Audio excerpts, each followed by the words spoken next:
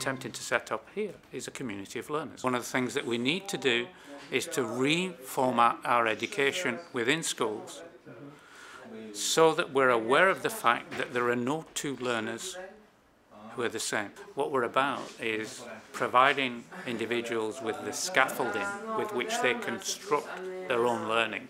It only takes the movement of a few pencil lines or something. It really is that quick. All they need is the right question. The fundamental thing is the same. And the thing that really switches me on is sharing what little I know with others.